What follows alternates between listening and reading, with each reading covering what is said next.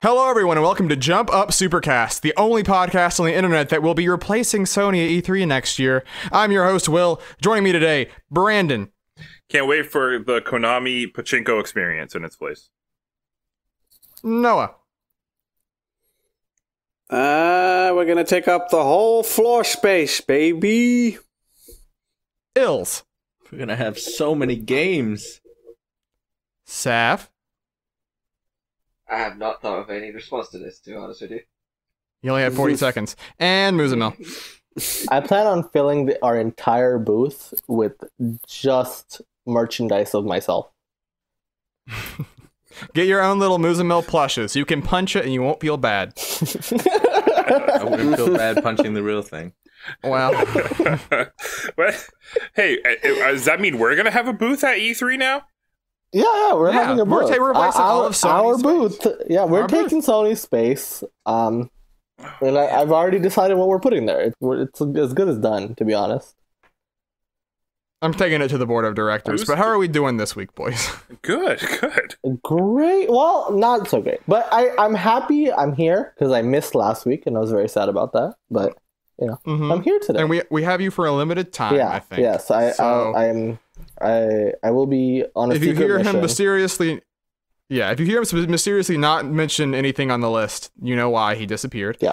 Well, he only has himself to blame, for the record. That's true. You know, Just count your blessings. It's for the greater good, okay? It's for the greater good. But so we'll get right into the news this week, and we'll get to the thing that we already alluded to. This is when we are recording this hot off the presses. When you get it, will be about 4 days old. But Sony, it's the 5-year anniversary of the PlayStation 4 this week. Today, by the way, on the 15th of November. Happy birthday, PS4! Birthday, Celebrate. PS4. To celebrate, we're not going to E3 next year. That's how we're celebrating this birthday. Oh. So that happened. So earlier, just to give a little bit of context, earlier in the day, a few people were like, "This will be an interesting day," and I said, "What does that mean?" And our brains went to maybe Sony's gonna talk about next gen, maybe they're gonna announce some studios, some game. Then we later found out, sort of through the grapevine, they might not be at E3 next year. And then Game Informer, Variety posted the article, took it down because I don't think they were supposed to post it when they did. Then Game Informer posted it and saying, no, Sony's not at E3 this year. And I went and I looked. I thought, okay, maybe they're not doing a conference. No, they're see you later, alligator. They are not on the show floor. They are not bringing games. They are not doing any conference in the same time frame. Because, like, you know, EA is technically not at E3 anymore, but they have their own event like half a mile away, so it's essentially at E3, you know? Sony doesn't seem to be there at all, which is crazy. We've never had one specific publisher, especially a major third-party publisher like this, go straight from heavy involvement this year at E3 to nothing. I mean, yeah, like all the first parties are at E3, at least have a booth every single year, you know?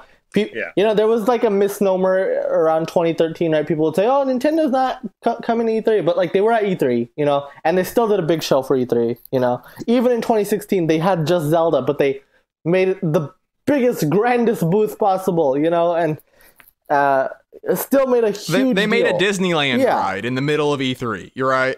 Sony is just completely just boom. We're not showing up. We're not doing conference. We're not having a booth. We're not doing a side event. We're not doing like a pre-recorded show. We're just not going to be there. And that's crazy. That is absolutely crazy. Yeah, I mean, the word is like it's unprecedented, right? Like there's not been a company that's done it, especially for a first party. Why do you think that is, if you could venture a guess? Because clearly this doesn't happen for no reason. Because Sony, now the PS4 is 5 years old, and Sony said, I don't want to go to Chuck E. Cheese this year anymore. I'm too old for this. You know, that could be it.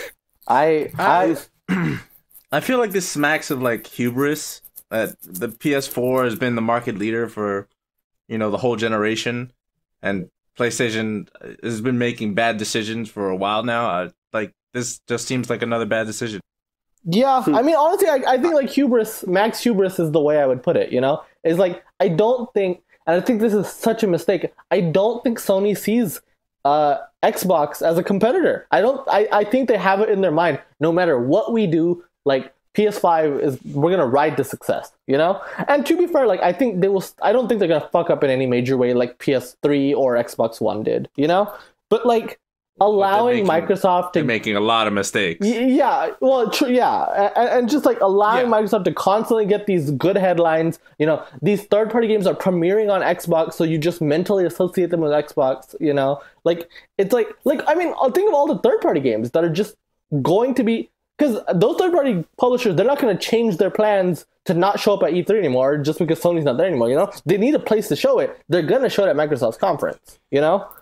So it's like... Because the thing to me is, in a lot of ways, this is a lot of chickens coming home to roost a little bit. Because I would say the two big contributing factors to this is they, one, made this conscious decision, I think, a couple years ago to really think that E3 is the place to showcase their first-party games. And really nothing else in a major way, at least to give a lot of emphasis to it.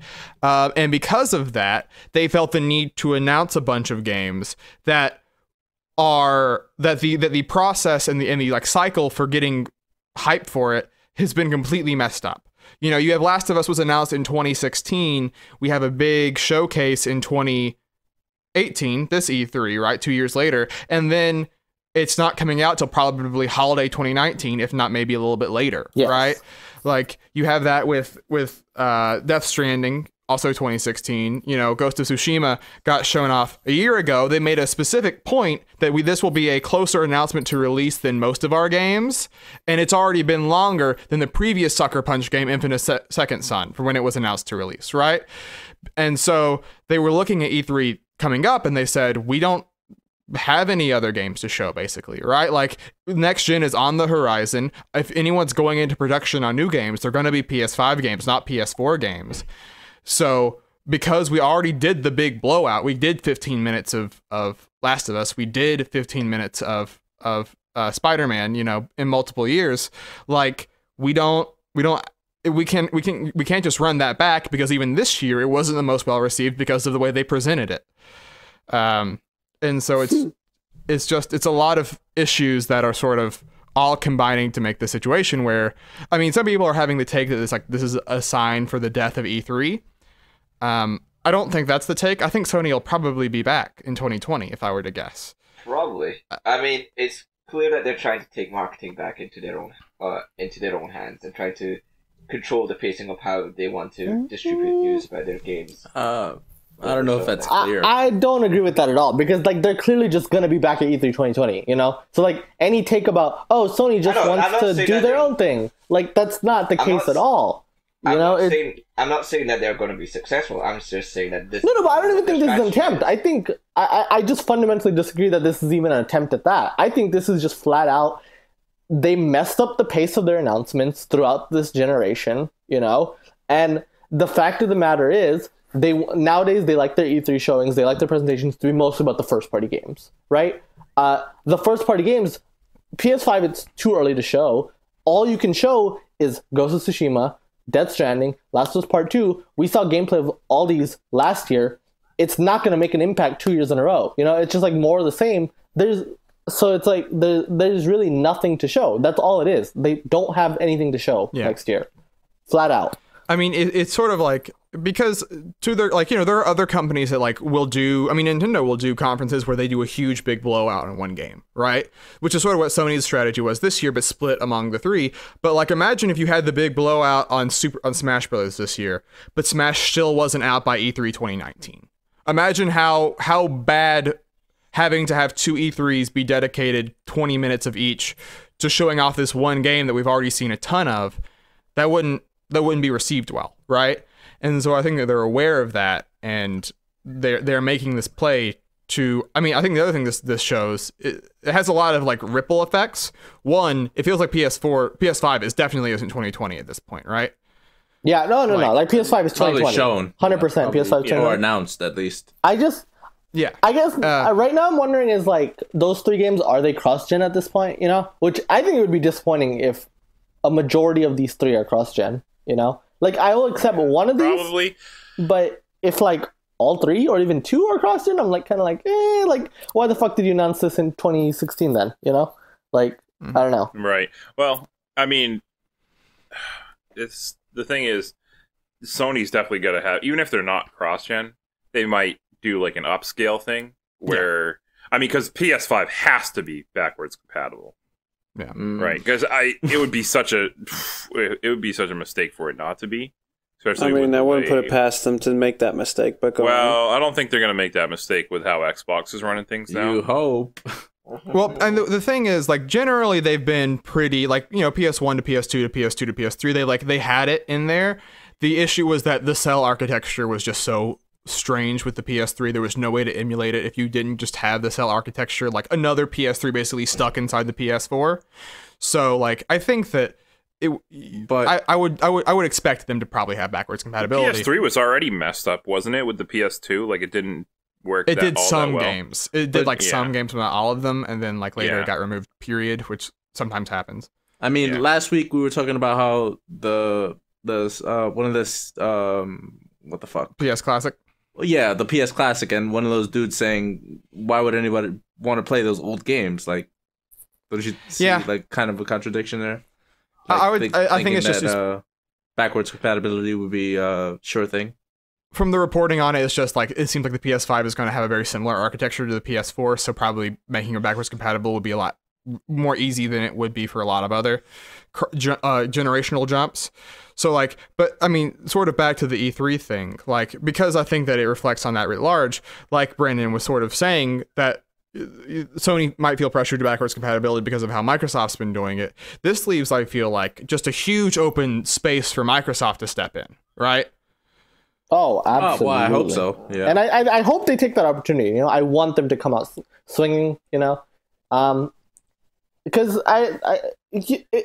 this is their chance to build up a lot of goodwill for next gen. You know, and I feel like Sony not realizing that is a huge mistake. You know, it's like they are perfectly planting the seeds right now for people to be excited about the next Xbox, and I don't know how Sony just doesn't see that, you know? It's not even about them not being E3. It's about letting Microsoft take advantage of that, you know? It's just ludicrous to me. Microsoft is probably going to steal the show, like, especially when it comes to, like, if you think about it, like, PlayStation has the content to be able to have a press conference still, you know? Because Microsoft's conference was basically just third-party games this year, you know? Sony could easily do that, but they don't have an interest in showing anything outside of their first party. They definitely don't have any interest showing any sort of indie games that aren't VR, you know? They just don't care. And that makes no sense. They don't care about smaller scale content, which is...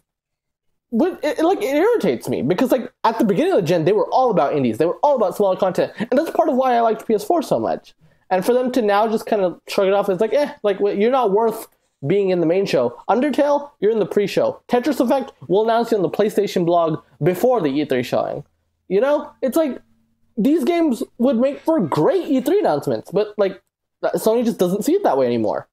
And you know, they're only in this position because of themselves, you know? And I wholeheartedly believe... It's almost a self-imposed situation, right? Because I wholeheartedly believe after 2019, like, you know, they'll catch up, and after that, like 2020, like, you know, they'll have content to announce. They can go back to having conferences, whatever, you know. But like in the meantime, like 2019, like they announced these games way too fucking early. They don't want to show smaller games anymore. They don't want to show like other kinds of third-party games anymore. Like this is just years of stupid mistakes by them just adding up, you know.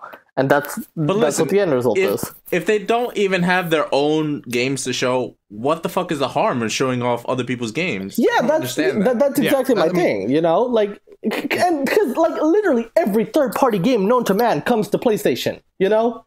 So it's like, there's myriad of games to show. There are games that are casual exclusives on it that like are Persona 5, right? That's only on PS4. Dragon Quest is a console exclusive for the time being.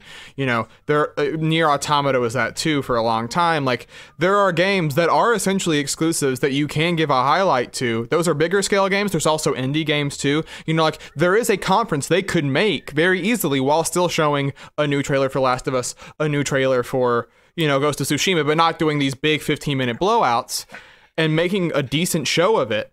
But they seem uninterested, and I think that, you know, I don't know if it comes from him, but, you know, you listen to what the executives are saying, and Sean Layden is a guy who is so into the idea of Sony as a first party publisher making their own games. He talks about that constantly, you know, like, and they sort of had that feeling themselves this year at E3 in a big way, right? Where he was literally like, hey, we're in a church, I'm talking to the congregation right now about to show you the video games. And it's like, you know, when you go and you end up doing that stuff and not letting anyone else in, you only end up making yourself look closed off. I don't even know, you know, once again, in terms of what will be on the system, that won't be affected by this stuff, but perception is king in the final years of a console's life cycle, right? Because that's when it starts paying forward to the next generation. Yeah, and it just seems like they're doing damage to their own brand or their own community. Like, why would you do this? Yeah. I just want to harp on one point again that I made. I just want to like expand upon one thing though. Is like, if you look at like the pace of first party releases they've had over the course of the generation, you know, I can easily envision where if they had just, you know, planned things better, even with the slate they have, they could have, you know, announced these things properly, you know? Like, Horizon Zero Dawn, I think, had a perfect reveal to release, you know? God of War, great, you know? Like, 2 E3s and you're good, you know? If they had waited just another year to show off Spider-Man, that could have been last year's big thing, you know? This year's big thing could have been Ghost of Tsushima, rather than showing it, what is it called? Showing it last Paris Games Week, you know? And then next E3 really is when The Last of Us should have been announced. Last of Us was announced way too early. If they had just done like 1 to 2 major announcements every E3, you know, first party wise, and then have PSX be about the smaller content, about Japanese games, about indie games, like stuff like that, you know? Like that would have been a perfect cadence, you know, of like E3 is where we announce 1 or 2 big Sony first party games. PSX is for the smaller stuff, and you just go back and forth, and for the fan favorites, you know, you just go back and forth like that. Yeah. Like, it's just that they had way too many conferences. They felt the need to announce Last of Us and Death Stranding way too early, and it's just all these things added up, you know, and it's frustrating. Yeah, and that's the thing, is that like when you do self-impose this idea of we're going to still do conferences every year, we're going to still have them be mainly first party, that's going to happen. It's you know, it's the thing that like we haven't had as many directs in the Switch era where there was like not a big announcement, because now the Switch era has more third parties, so you can sort of bolster a direct with third party announcements while having 1 or 2 Nintendo games announced along the way, right? And like that happens more frequently than these conferences do, but it's just whenever you have to be your own, be an island essentially. Like Nintendo has a ton of internal teams, Sony has fewer just numerically. And even Nintendo has trouble with that, right? There would be years where they would just have nothing, you know, back in the Wii U and 3DS era. And so it's a very strange, like, self-enforced, like, weight to bear that is paying off in this big situation where, like, E3 has as many eyes on it as it has ever had before. You know, like, the memberships on Twitch go up every year. They don't go down. So this idea that it's weaker than it used to be, that you know, E3 is a dying conference, it's like, in some ways, that's just damage control. Sure. But like, it's just damage control. Like, I'm just going to call it out for what it is. Because the fact is, like, you have your eyes on you on E3. Like, Twitch and the metrics we've seen from Twitch and YouTube, especially in the last 2-3 years, is like, all eyes are on the gaming industry during E3, you know? And people are consuming all this content all week long, you know? Like, Twitch always puts out these crazy stats of, like, 10,000 million hours watched during E3, you know? And it's just like, this idea that, oh, E3 is just not relevant anymore. Like, that's not true, you know? Like, I get from, like, probably from the journalist side of things, like, yeah, maybe, like, actually physically being in a press conference actually doesn't really matter anymore, right? Like, everyone probably could just do their own but just having eyes on you during that week is so much, you know? So many people are tuning in what they don't usually. And it's like, so this, like, for years, it's like this sense of like perceived loss of status of E3. It's been going on for a long time, but it's always been important to us. You know what I mean? Yeah. It's like baseball. You know, every year people say baseball's dying. Baseball's dying. Baseball's dying. But it's still there. You know? Like... Yeah, it still gets a huge number of viewership, even, you know, compared to every other event. It's just not as big as it once was. Yeah. But like E3 even, you know, like, I mean, sort of like Els was saying, like, it's often discussed as being this dying thing. But there is I don't know of another industry thing where every single like movie production studio doesn't come to one convention hall and all show off their big trailers for their new movies. You know, that doesn't happen for any other industry, and that's something that is unique to the games industry and makes it part of E3. The fun of that is that like it is, everyone is here, and so when suddenly one of the big three is just missing, that loss will be felt by everyone that is watching, which it won't go down probably, right? Like you just won't have people on your eyes looking at your games, and that's not good for you. Yeah, you just gotta kind of feel for like any Sony fans who are looking forward to them being there. Yeah, I mean, even just like us, like so many people just love to watch E3, right? Like we like to watch E3 conferences that don't even necessarily interest us, right? It's just like, it sucks that like one less conference, like there's the three big ones. Like, let's be honest, like, yeah, Ubisoft and Bethesda and all of them have their conferences, right? But like, we're looking forward to the big three, you know? And having that taken away, like that lessens our E3 viewing experience. And that kind of sucks. Just on a personal note, you know? We're going to have Microsoft on Sunday, then Nintendo on Tuesday, and it's just going to feel like a big old gap is missing in the middle. Because even shitty E3s, you know, it's just like, those are still fun. You know, at its core, just for us, on a selfish note, you know? Well, also, and the memes. Yeah. The memes. The guy played the flute this year. What was going on? Think about the memes, Sony. You gotta do it for the memes. That's the biggest disappointment. Yeah, and like, I mean, and on a more like, kind of taking off that point, but like somewhat seriously, Sony's the only one that would sell tickets, or not sell tickets. You could go to a movie theater and watch their conference, right? Like that was part of it. And it's sort of gone now. Like that thing of like, hey, come watch us. Wait, people did that? I don't think they sold tickets. I think no, you just go. I'm sorry, I will correct that. You can, but like there would be theaters where you could just sit in attendance and watch with other people. Like, yeah, and that's fun. That's a thing that people would do, and you're like, well, that's gone now, right? Like, you know, it may not have been me because it would be like an hour and a half drive, but like there was an audience of people that I know like that were excited on making that an event every year, and that's just gone now too, right? And like there's no PSX this December. Like they are radio silent for the next year probably in terms of conferences, and that's just weird for any company, especially one that was doing 3 conferences a year for most of the generation. Yeah. So I don't know, like maybe they'll have some secret thing after E3, like in August. Maybe that's when they start talking about next generation stuff. Who knows? But I want to talk about that because it's gonna have a resounding effect through, like, I think the rest up until E3 of next year. Like with how games are announced, where they go to get announced, like it's just missing now. Resident Evil 2 was announced at Sony this year. We don't know where it'll be now. The next Capcom game. So we'll find out. I know where it'll be. Microsoft. Yeah. Also, I mean, Capcom. Come on, have your own takeover. Take advantage. Yes. Let's do it. Do it, Capcom. Believe. I mean, I like that. They have all the IPs for it, but they just don't need to fuck up again. Yeah. Man, it's weird that Resident Evil 2 is going to be in January, by the way. That's just a crazy thing. I can't wait. Yeah. Video games are still exciting. But you know what else is exciting? Speaking of just weird things, we got a trailer for a movie this week. Yeah. Normally we don't talk about movies because this is a video games podcast. Oh, we did talk about movie before. We talked about like how to adapt a video game into a movie. Well, now we have an example of how they did it. Yeah.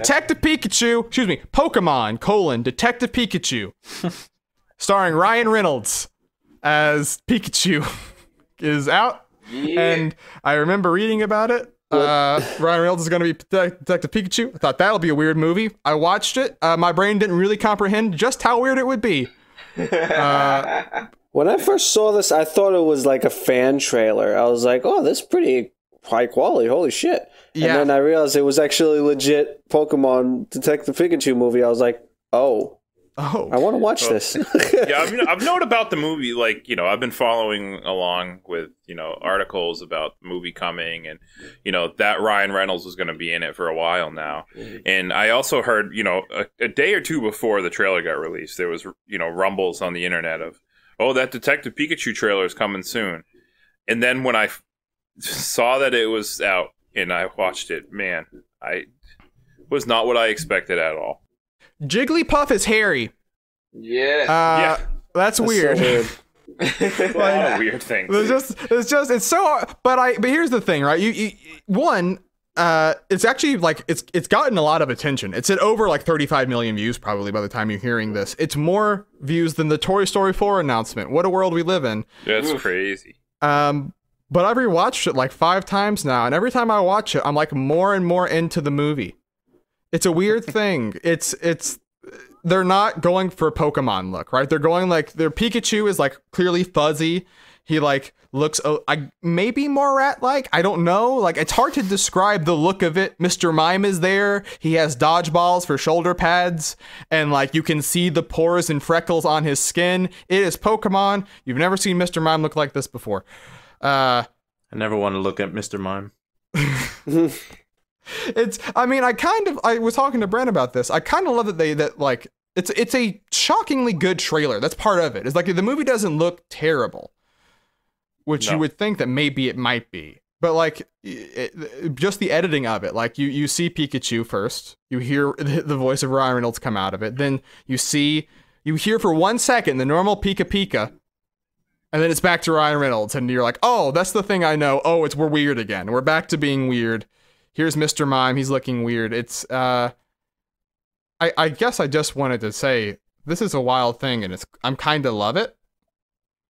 Yeah, same. And the humor, honestly, seems pretty good.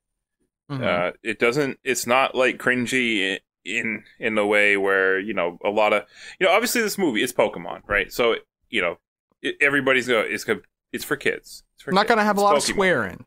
Yeah, damn. But they also, I think, Pokemon fans. I think I said this to Will. We were talking about it.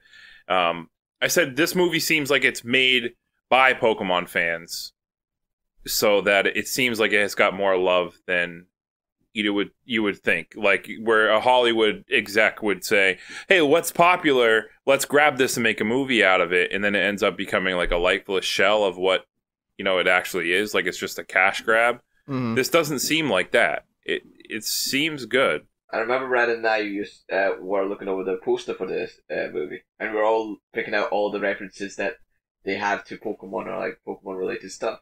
Like there's a lot of attention to detail that's being passed on to this movie. Just in that movie poster alone, there's a lot of cool references in that. We were going through it, and it was fun. In the opening shot of that trailer, too, there's a ton of it. And that's part of the things I like about it, is that, like, I was really worried it was going to be all Gen 1 Pokemon, right? Like, here's the ones that you know them from when you were a kid. Oh, Lord. And, but, like, there's a fair number of Gen 1s in there, but then you see, like, Greninja's in there, Morlul from Gen 7, Braviary from Gen 5. Like, it is a cool thing to see, like, a well-realized world that has Pokemon in it. Like, just in the background, there's, like, a little stall that's selling like noodles or whatever in a shot, and you see that Charmander has his little tail under the pot, and he's using his fire on his tail to heat up the pot, and you're like, oh, that's great, I love that. Like, no one called that out as like, look at this thing in the movie. It's just in the background. It's like a little like, hey, this world exists, it has Pokemon in it, look at how the Pokemon and the people live together. That's all I want as like as a 5-year-old playing Pokemon, Gold on my Game Boy. That's like that's a dream thing for me. Some of these Pokemon, like at first I thought they were a bag of nightmares, but then I kind of got used to it. Like especially with Jigglypuff and Mr. Mime.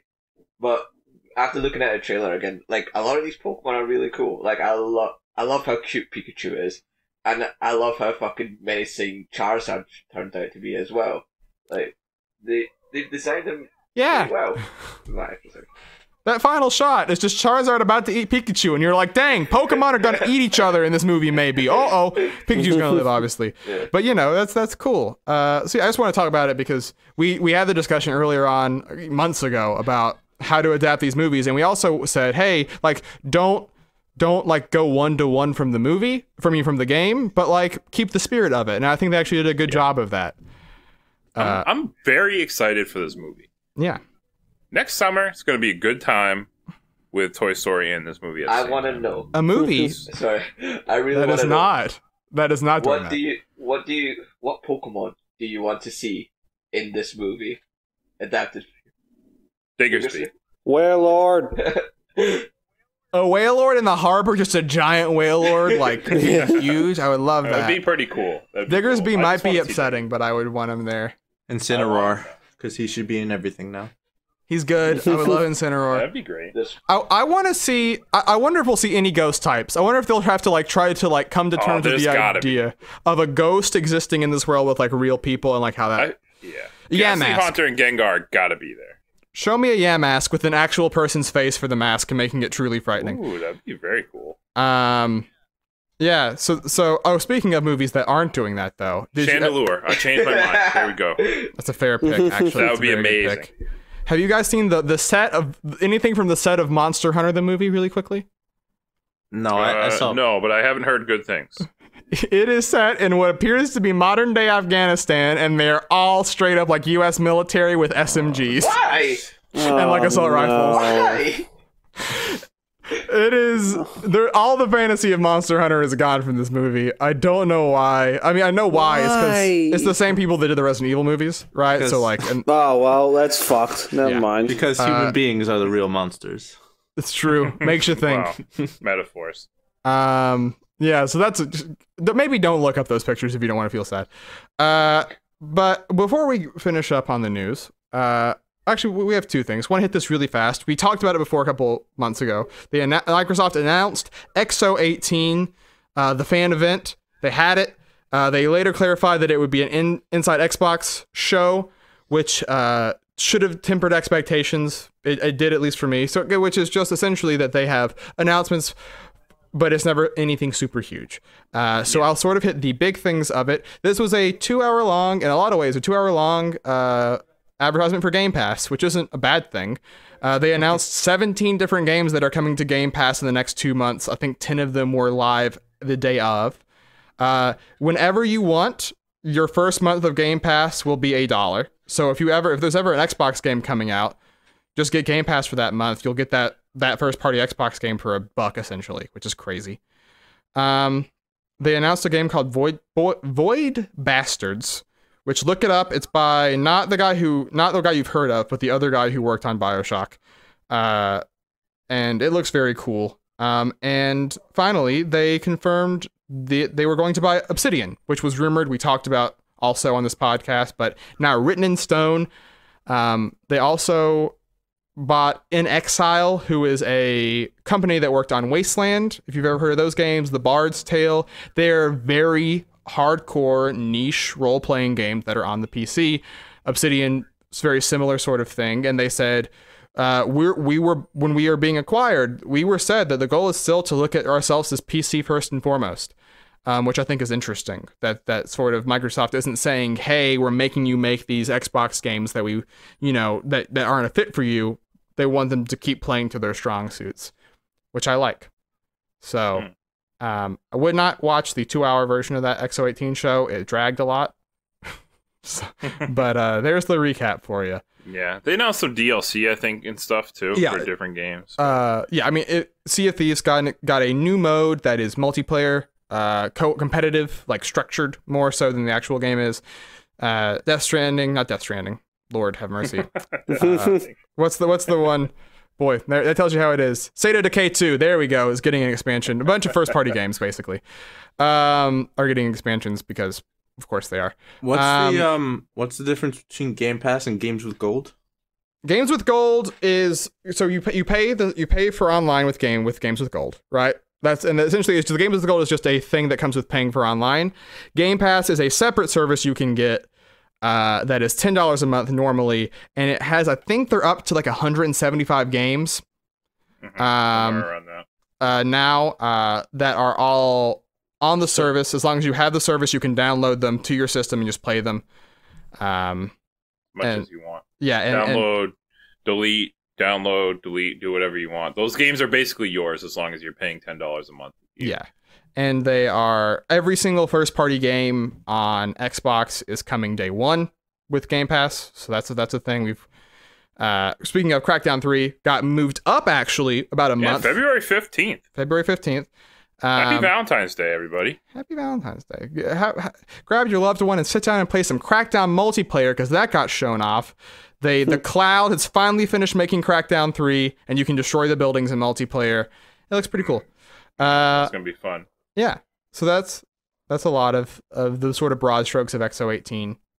But boys, let's have a little conversation, a little reminiscing, because an old ally, I guess we can say, passed away this week. Prima Games shut down, famous for making strategy guides for nearly, I think, 2 decades.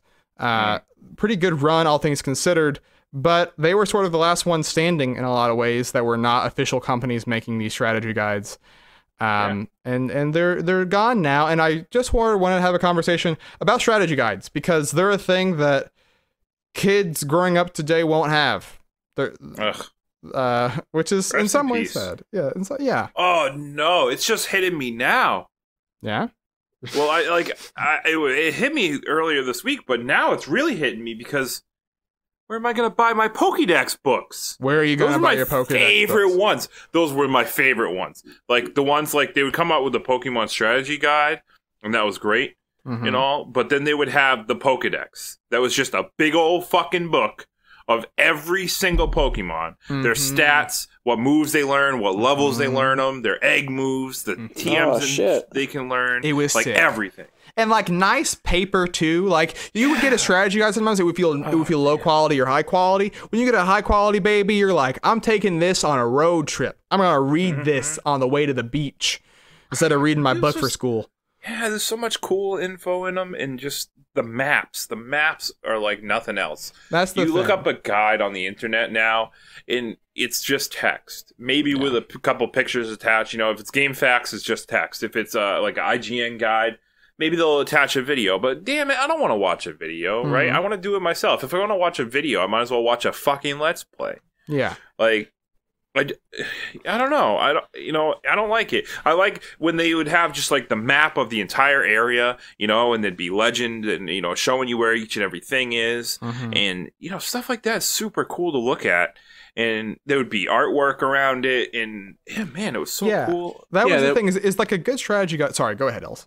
I was just going to say, yeah, they were generally very pretty. And they sort of felt like collectibles. Like you just kind of like had them because they were always like really gorgeous to look at when you saw them in the stores.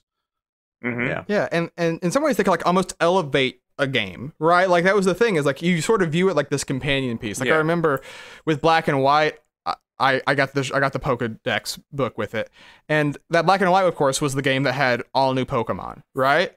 Yeah. And so there was something fun about like I catch the Pokemon, I see it, and I flip open the book and I would turn to it and I'd be like, oh, it's this type. Oh, look at this guy. This is like this is cool, right? Like I wouldn't read too much because I wanted to have a little bit of surprises in store, but like just that thing of turning and like physically flipping a page to look at these things and like having, like you said, sometimes it was hard. It's actually hard to write a strategy guide. I remember the guy who wrote the Earthbound strategy guide, which famously went with the game when it was released, wrote about it and wrote about the presenting of it, because that Earthbound strategy guide is one of the greats. It's all one of the best strategy guides ever. Yeah, it's all presented as like a travel book for Eagle Land, and like here's different things you can do, and like local cuisine includes XYZ things, and like that's what's in the store, and you're like, oh, like, and he was saying, you know, I wanted to work really hard to not spoil things if you ran ahead, but to excite you for what was to come. And I remember sometimes having that where I would flip through a thing in a store and I would like see a picture of like what was going to happen later on, and I wouldn't know what the context was, but I would be like, I want to get there. Yeah. And now with, you know, a lot of that mystique is gone with like you said, Brandon, like watching just a 4-minute video where here's exactly how you do it and just recreate it on your own screen, you know, like that's... Yeah, I don't like that. That's not what I want. Like, you know, if I'm stuck in a puzzle, I want to read like, you know, I don't know, just like here's a map and you move these in this order. Like it's just you're still doing it yourself and playing it out on your own end. It's just, I don't know. If you just watch a video, it's okay. I'm going to now do exactly what I watched. It's just not as good. And something about the strategy guides that I really always appreciated, too, was they would almost like like you said, be a companion piece, but like they would add more to the game a lot, because not only did they tell you like, okay, like here's how to play through the game, they would have all these cool things like character bios and backstory that you might not even have got in the game that you could read up on. Yeah, you know, interesting things in you know, there would be like the controls, but then there'd be like advanced techniques, you know, stuff that, you know, experts would write on that you could learn how to play the game even better. Yeah, right. It was really interesting shit in there. Yeah, and I found like it was even interesting to look at games, like even the ones that I hadn't even played, like just because it gives you like such a flavor for the game that you're looking at, that you're reading about. So I thought that was really cool. And also like anytime you beat a game and you wanted to go back to make sure, you know, you didn't miss anything, or if there's like cool stuff you might have missed out on. Yeah, that was always like a great way to use those books. Yeah, Metroid Prime Player's Guide, one of my favorite ones ever that I ever had. You know, help me just 100% that game. 101%, I think. The numbers get really weird with the percentages in that, but let's say 101%. Just take a guess there. Yeah, I mean, that's, and like, I sort of want to just talk about that in general. Like, there is something I think that has been lost with just the amount of, I mean, I think in a lot of ways having access to information is good overall, but there is something I think that is lost that was once there, of like how information about a game was a commodity almost to be traded, and like that you would engage with, right? I mean, like I'm sure we've all had the schoolyard thing of someone making up some way to get, you know, like Mew in Pokemon, right? Like, always. Here's this secret thing in this game where if you beat this level this many times, it'll unlock a secret thing. And sometimes, and most of the time that wasn't true, but like the 1 out of a dozen times where it was, your mind was blown. You're like, this is the video games are magic. How many times did you hear about being able to resurrect Aerith in Final Fantasy VII? Like, yeah, never, honestly. Well, but like, not you, but like, there was something about like, even though that wasn't true, even though you couldn't do it, that question mark would get your brain running wild, you know, and you would think about that game so much. And I feel like now, oftentimes with games, we get them, we read about them before they come out, we rush through them, and then we move on. What's the next thing, right? And so I think that part of that is that because we can blow through these games, because there is, you know, just it's very hard to get stuck in a modern video game, right? Just because of all the accesses, ways that we can figure out ways to get through it. And I think that's why like people get attached to games like Dark Souls or like even Breath of the Wild. Like, I mean, it's been a year and a half or almost 2 years now, so I'm not going to feel too bad. But like, I didn't know that there were dragons in that game until one of them was just magically flying by me in the lake. And I was like, what? What is this giant creature? This is incredible, right? Like, that type of stuff doesn't happen much anymore in video games. And strategy guides sort of, I think, played into the culture that allowed that sense of mystery to exist in a way that I still love. Yeah. So I don't know. Like, there's no grand point about like how to bring back strategy guides or anything. Just a little moment to reminisce, I suppose. Yeah, I'll miss them, and I hope when Gen 8 comes out, I hope there's a Pokedex somehow, some way. I'm sure. I have to believe that Nintendo will find some way to do that, because it's Nintendo Power used to make the dopest fucking players guides of all time. It was fucking awesome.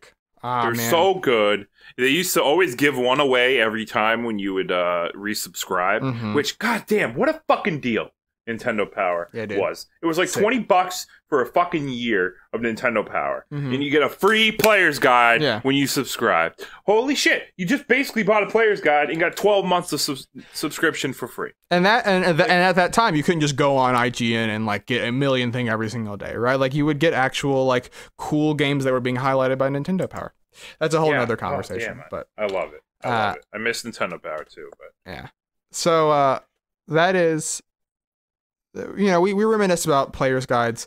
Now let's look back to games that came out before on the list. The list. Brandon. Yes, my friend. It's your moment. I know this is maybe one of those open secret situations, but there's a game I know you've been chomping at the bit to put on the list. Well, it's all falling apart, apparently, because, you know, Everybody's dying around me. We can manage. You are the Kirby of us. But it's been over a year now since a certain game came out, and we have. If you don't know about the list, and also you can follow along at paste bin in the description below. Thank you. You're welcome. And if you don't know about the list itself, where we rank the video games, we do have a simple rule that you can't place a game on the list unless it's been out for a year. Are we really doing this? Yeah, we are. I thought we weren't going to do this. No. We're doing this. We're doing this geez. right now. So this game recently just passed the year mark, and I love it. And I think it's time to put it on the list. And that game is Super Mario Odyssey. He didn't swerve us, folks. Here we go. Yay! Off the rails. What the fuck don't are you doing? No, it's time to raise our sails. It's the game that gave us the namesake. We for this podcast. named this podcast after that song in the game. Yeah. So, Brandon. Yeah. Obviously, you have the right to both discuss this game and rank it wherever you would see fit to begin the conversations. Talk to us about Super Mario Odyssey. Well, Super Mario Odyssey, I mean, I was very excited for this game when it first got announced. I mean, it looked great. It looked like a return to form for Mario, although, you know, because we had great 3D Marios. Really great 3D Marios, you know. Super Mario 64, Super Mario Sunshine. It had those two games had big open world kind of like exploration. And then when Galaxy came out, Galaxy is fucking incredible. Yeah. So not to take anything away ever from Galaxy, especially Galaxy 2, which even was better. But those games took a little bit away from the exploration that Mario 64 and Sunshine had. It wasn't as open world. There's more level. Yeah, it's weird because like you go into all these different planets and like they were literally in space going from place to place, but it didn't feel like it's weird. You weren't exploring like different worlds. You were just exploring rocks in space. You know what I mean? Yeah. Well, some of them were planets, some bigger planets than others, and they were. Yeah. But like they were level based more than anything. Yeah. You know? Yeah, They were exactly. linear, more linear. Yeah, right. there wasn't like More open world exploration. Check the level out, like every nook and cranny of like a little pebble there underneath was some the rock. secret, there's obviously secrets to be had and this and that, but yes, so they kind of took a step away from that a little bit, you know, not bad at all, and you know, because those games were fucking incredible. And then you know, then we got Super Mario 3D World, also a very good game, but even made it more linear than ever before. You know, they took the 3D land formula, made it very streamlined, classic Mario, get from point A to point B, with a little bit of 3D, kind of go. It's not necessarily side scrolling, but get from point A to point B, really, for every level. That's all really the goal was ever. So when they announced this game, I was excited because, oh damn, this is like a return to form like Mario 64 was, and it just, the worlds, the vibrant energy, everything I saw, and then when the game finally came out, I already had big expectations for this game, and it blew it away. Like I was just, I feel like I didn't stop smiling the whole time I was playing the game. And I was sad when it was like, I was sad when I beat it because I was like, damn, I want more. I mean, luckily there is more. There's a lot more. There's a lot to this game. Yeah. It's a big game too. There's a lot to do, and it's a lot of fun. It's just playing the game is fun. It's literally just what you want when you play a video game. Yeah, on a fundamental level, having fun. Yeah, it is just joyous to play the game. Yeah, everything about it, and then just the worlds were all so varied, and they're all like brand new. Like it wasn't like places we've been before.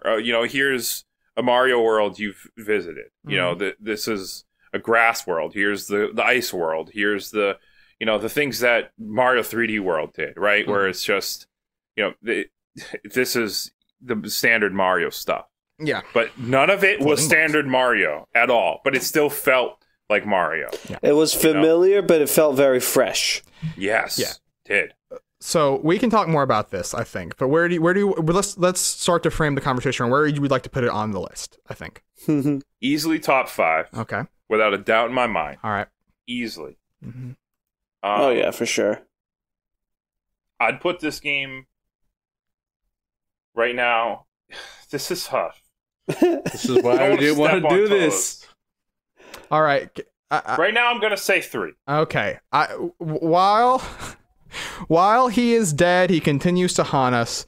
Muzamil, as he was dying, gave me an affidavit because Muzamil we have had frequent arguments with him over Mario Odyssey, and he wants to have a few of his thoughts aired out. So if you would allow us to do a brief moment. What the hell is this shit? Hello, dear podcast listeners. If you're reading this, it means Brandon's locked me in a janitor's closet in an attempt to silence my voice on this important topic. But here are the facts that I would like to desire. He did not write that. He did. No. Super Mario Odyssey. Now, I'm sure Brandon has mentioned all the great things about this game, and in fairness, there's a lot of good things to say, but here is some important information I would like to be heard. First off, there's no actual platforming challenges in this game. Now, I'm sure you're going to tell me New Donk is good, but there's no platforming sections. It's not designed. That's what makes Mario games so great. Also, the post-game is a dumpster fire. Just showing me the map is lame, and I want to do the new moons, but all the challenges sucked, and I got excited about them, but none of them were meaningful at all. Also, I didn't like the soundtrack, and I found it disappointing. It's one of my least favorite Mario games. Near the bottom for 3D Mario for me. However, I would like I would like it to be. I would like it to be number 5. Frankly, if it gets above Ocarina of Time, I want it above Red Dead at number 3. This is what I feel. Even Mario at its worst is still better than 99% of games at their best. I'm still trapped in the closet. Can someone help me? Love Muzamil. There you go. Now he can't complain whenever it comes to the re-rank episode. Brandon. He'll complain about that voice, but I love that voice. I thought he was here. Yeah, you would think. I also went at number 3, by the way. So. Oh my god. That he had terrible points though. That was terrible. I did paraphrase so fucking good. But the music is so good. What the fuck? The music is amazing. He said that there were good tracks like the one that named this podcast, but overall he found it lacking. No, we're not going to allow it though. Here's the thing: Mario Odyssey has the best controlling Mario I think I've ever played in a video game. Yeah. Easily. It's incredible, and that on a fundamental level, locomotion, the jump is what Mario in many ways innovated at the very start of its inception, and it is the best it's ever been in Mario Odyssey. Like you said, the worlds, the variety, the fact that it is still distinctly Mario, but you don't see a Toad until the end credits, not named Captain Toad, God rest his soul. And we didn't even mention Cappy. We didn't even talk about it. The whole mechanic. The whole new mechanic, yeah. Sometimes I think about how this game unveiled. We saw New Donk City. We didn't know about the capture mechanic of this game until 5 months later at E3, right? Yeah. I think that is such like that at the core there is this, the best Mario has felt in any game, and then on top of it is one of the most brilliant, I don't want to call it a gimmick, but mechanics that they've introduced for probably a singular Mario game. In the 3D scope of Mario, right? In 3D Mario games, just every level, these different capture mechanics that are, just the plant that stretches his legs. I love so much. They're all just really good to control too. They all feel real fun. Mm-hmm. There's, and some people say the moons aren't meaningful, right? Some say, there'll just be one that's just gimme moons, right? But this game, there's over 800, right? And the thing is, it's not about any like specific one moon and doing that, even though there are some that I do remember specifically, right? The Sonic Adventure level where the T-Rex is chasing you on the scooter. That moon's great. I love that moon so much. That was awesome. Just little fun ones where you're like sitting on the bench and the guy's like, no one's ever sat and talked to me before. You can have this moon. Like, I love that. Like, yeah, those are really cool. There's such variety to it that all 800, you so rarely repeat them. And that is insane in a game that, really you could there's sort of 4 buttons, right? There's jump, throw, cappy, and then like crouch or do a dive, and like that's it. Like they can get so much out of so little, and that is so much of the brilliance of Mario, and in particular what Nintendo can pull out of a video game. It's got to be number 3. It's got to be number 3. I mean, you guys are arguing against yourselves because nobody else is here to. No, we just want to talk about how good this video game is. Here's the thing. I'd put it higher. I would put it higher. I would put it higher.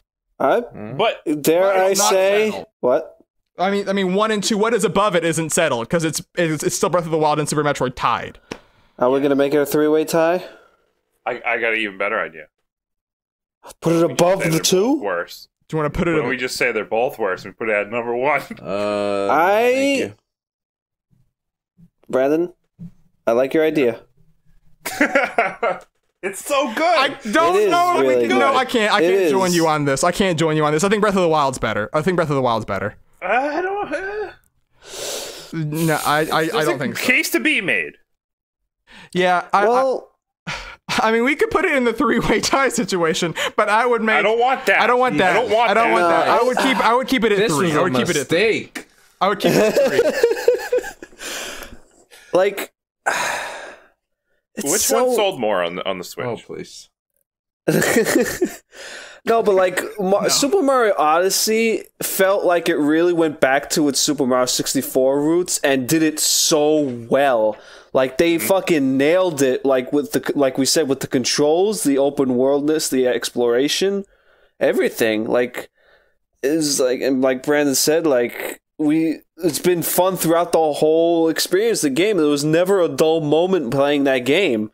No, the boss battle. Never there wasn't even a frustrating moment. I would say the hint puzzles are bad. The hint puzzles on the dark side of the moon, where they give you 15 of them, and you have to like take the screenshots with the Switch, and then go into the menu, and then try to figure out where they are. I mean that was pretty kind of cool. It's too many. What? There, that one level is like 20 of them. Genuinely, it's a lot.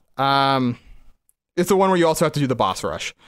There's also a lot of Korok seeds. There is a lot of Korok seeds, but the Korok seeds are never presented as a thing you should get all of. You don't get rewarded. I mean, you don't get rewarded for either for getting all of the moons. But yeah, you do. You get a picture. You do get the picture. And that picture. Yeah, is you nice. get a picture. Yeah, but I mean, I think that the idea is that for me, Breath of the Wild it is both new while capturing the spirit of the original Legend of Zelda, and that's a thing that I think that Mario Odyssey very clearly is in the style of Super Mario 64, and it's still in the path of, and it's my favorite Mario game of its type. It's my favorite Mario game, but I think that Breath of the Wild, I have such a strong affection for it evoked emotions in me that like no other game has, where Mario Odyssey was like an improvement on things that I already wanted out of Mario, you know? And so that's why I would put Breath of the Wild above it. I mean, fair.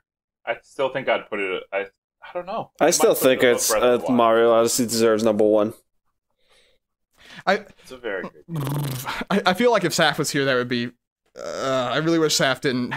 He died midway through too. If only people didn't die. If only people didn't die. Muzumo got trapped in the closet on purpose, but Saf was also trapped in there with him. He wandered in before we locked the door. I did it. It was me. It was Brandon, the subterfuge. It was me, Muzzy. It was me all along. Yeah, I don't know. I mean, right now it's like tied. Right? I mean, like, Ills, I assume you want to keep it below Super Metroid. Yeah. Yeah. But I haven't played this game, so I have no idea. He's never even played it. He doesn't even know how good it is. Oh my god. Well, if Will's saying it's less than Breath of the Wild, then I think Super Metroid is better than Breath of the Wild, and what the hell is the point? That's a good point. He has played Breath of the Wild. You know what? Here's the thing. I'm willing to put it at number 3. Ills, before the next re-ranking episode, you better play this game. Yeah. Okay? I think I can. Yeah. Muzzy and Saf, I'm sorry, Stupid Muzzy and Saf will be around for the re-ranking as well. So maybe Odyssey deserves it when the re-ranking episode comes up. And when we settle this debate, it will be close, I think. We're getting close to the re-rank, so it won't be too long. And 1 and 2 will be settled by that time, so we'll have more of a distinct picture. So right now, there's no way I'm going below number fucking 3. No, brother, I'm with you on that one. Strong emotions on that. Fucking incredible game. If you haven't played it, go play that game. Get a Nintendo Switch. Get your girlfriend's boyfriend to buy you a Nintendo Switch. Go play it. Best final sequence in a Mario game, and that's saying something. Yeah. So there we go. Probably the best Mario game of all time. Yeah. Easily. Whoa. Going crazy. Other people would not say easily, but the four of us here right now. So there we go. Number 3 on the list, though, you know, who knows where the potential path of this one in the future. Gosh, that's exciting.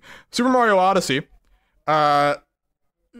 You know, the Switch has had a pretty good run when it you know, potentially could be getting 1 and 2, one or at least 2 of the top 3 games are Switch games. But also has 3 in the top 10 right now. Not too bad. Almost 4. Octopath, very close. But we that is the list. We've locked it in. That is the podcast for this week. Ill, since you did not have a lot of chances to opt in on the list, you had to deal with a lot of potentially scary moments with it getting to number 1. I think you can have the final phrase. But while you think on that, let me plug specifically twitter.com/jumpupsupercast, where you can get updates on all the stuff that we've been doing, including the Game Club, a game that we've been playing, Incredible Crisis on the PS1. It's going to be a weird episode for a weird game. Going to talk about stuff about it, so look forward to it. Next week, we are still going to do a podcast in the week of Thanksgiving. The exact date we have not fully determined yet, depends on who is available when because of the holiday season, but it'll be really a Thanksgiving episode, I think. Just a real treat for everyone. It'll be one to gather the family around the radio and listen to. We'll make Saf not swear on that episode, so the kids can listen. Family friendly. Yeah, also, I guess before we go, I want to mention, we mentioned about settling the Breath of the Wild Super Metroid debate. We're going to do that. We have a date set. It will be a structured debate. We will be trying to find a panel of impartial judges that will hear out each side's case for the game as best as they can. And it will be on the anniversary of this podcast, which will be in January. So maybe not January. When was it? I don't know. I don't remember the exact day we started the podcast. It was January. It was January. I don't know the exact day. Yeah. But we will look forward to that then. Go listen to the first episode and see the first date. See how far we've come and plan your calendars accordingly. So there we go. That is the podcast for this week. And without further ado, Ills, your final phrase. We did it for the memes.